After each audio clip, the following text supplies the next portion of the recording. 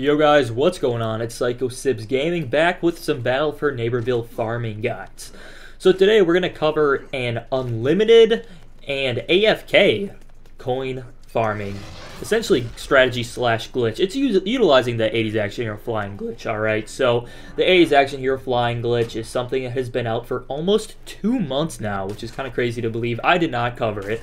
I don't cover glitches for the sake of being glitches anymore, but because you can actually convert this into a farming strategy, and it's been out for 2 months, I figured, why not? We'll go ahead and talk about it a little bit. So essentially, yeah, this glitch just kind of allows you to float in the air with 80s Action Hero, and obviously we're going to be utilizing this to cheese the dance hall of obedience and just sit and float above the tiles. So it's important to do this correctly, and you have to get enough height so you're above the death barrier of the tiles, and I'm going to go ahead and show you the perfect spot to do the jump so you can float, because while you're floating in the air you actually can't go up or down. You stay in one spot, and you move pretty slow too, so that's basically what this amounts to.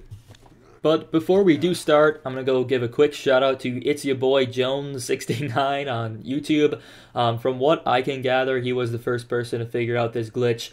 He's only got 33 subs, so go ahead and drop a sub, help that guy out, and thank him for this wonderful glitch that he accidentally found in the game. Anyways, so I'm going to go ahead and show you how to do this.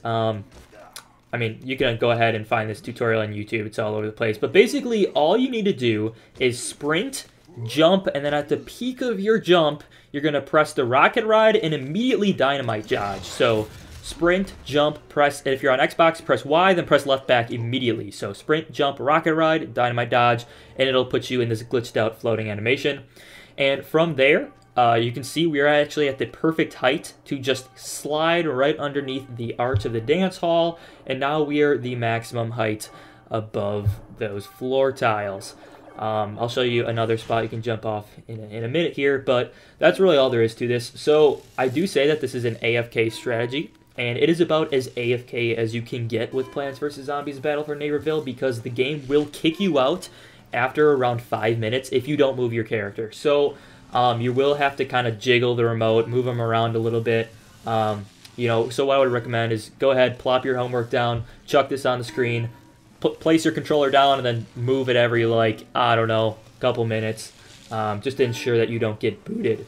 As far as how much coins you actually earn, so you earn 50 coins for every single one of these stages you complete. So every time essentially the tiles flash on the screen, you get 50 coins. This happens approximately every 3 seconds, which means you're going to be earning 1,000 coins per minute or 60,000 coins per hour. So it's not a broken strategy.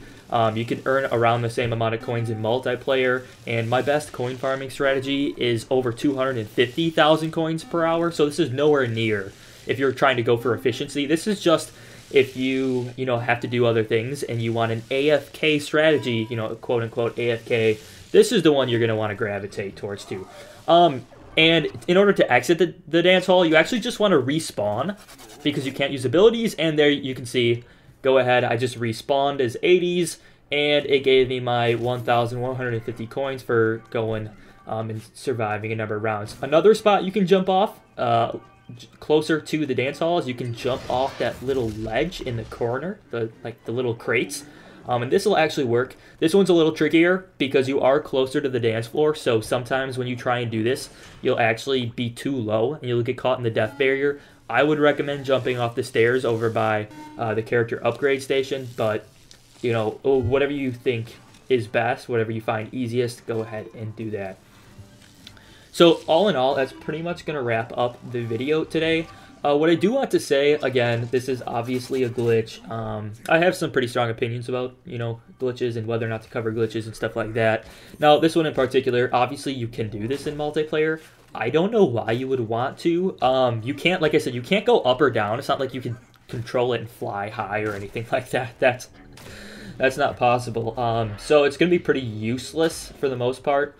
In a multiplayer game, you can't move fast. You're pretty much stuck in the air, so you're gonna get killed very easily. People do use this in Giddy Park because they fly up in the air, and then they snipe people from above. Like, again, that's pretty trash, but also in Battle for Neighborville, almost every single character has a long-range attack. You're going to be a sitting duck. You're going to get killed in no time. So I would recommend not using this in multiplayer simply because it's, I mean, well, first of all, it's an exploit, but also it's just stupid. Like, you're not going to benefit. You're not going to get extra kills or anything. With that being said, hope you guys enjoyed this video. I've got a few more farming guides to come. I know a lot of you guys don't need coins anymore, but I didn't have an AFK coin strategy, so I figured I'd go ahead and throw this one out there. Anyways, thank you guys so much for watching. I'll see you next time. Game on, gamers.